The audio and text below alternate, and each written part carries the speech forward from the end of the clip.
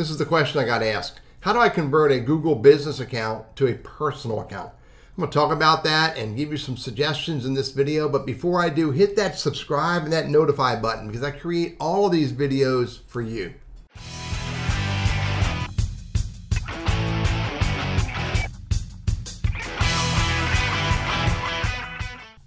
So this is my Gmail account. I have a couple different Gmail accounts. This Gmail account right here, burrisconsulting@gmail.com, I created it predominantly for all the videos I do in the context of using Gmail as a business tool.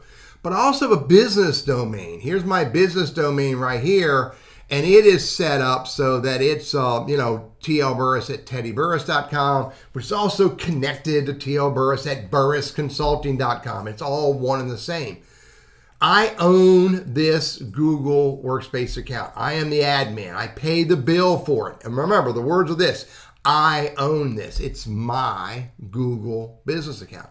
Now, if you have your own Google business domain that you're paying for, then it's yours.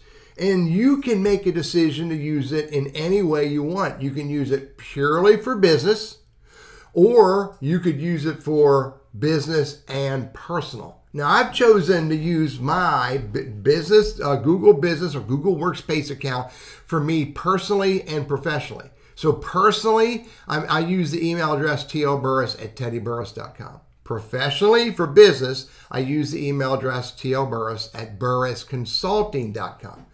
So I use it for everything I do, for the most part, from an email perspective for business and personal. Because again, I own the domain. So if you own your Google Workspace domain, it's yours to use any way you want. Now, if you are using an email address that's associated with someone else's Google Workspace domain, then you have to follow the rules that they want you to follow and use it for whatever purposes they allow you to use it for. You don't own it. So you can't convert it and only use it for your personal use, because you work for someone else. If you lose the job or that person severs their relationship with you and takes away that email address associated with that workspace domain, then you lose everything you have going on there. So I wouldn't recommend that you use a Google Workspace domain that someone else pays for. I wouldn't use that email address as your personal email address. But again, based on the question I was asked, how can I use my Google business account for personal? You can.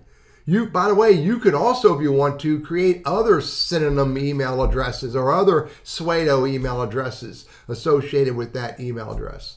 Yeah, and so and that's a whole other conversation for another day, but you could separate the emails you get and you could filter so that the email comes in with this pseudo email address. It goes into this inbox or this folder. And if it comes in under another email address that you have set up for that email account, then you can have it go into this other label. So you can manage, here's my business email messages and here's my personal email messages based on the way it comes into your system. Bottom line, if you own the Google Workspace domain and you pay the bill, you can decide to use it for anything you want.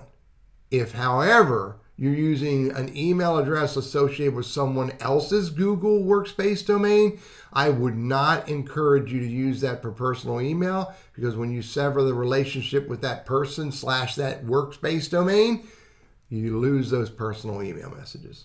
I'm Teddy, your Google Workspace and Gmail strategist, trainer, and coach, and I hope this is helpful.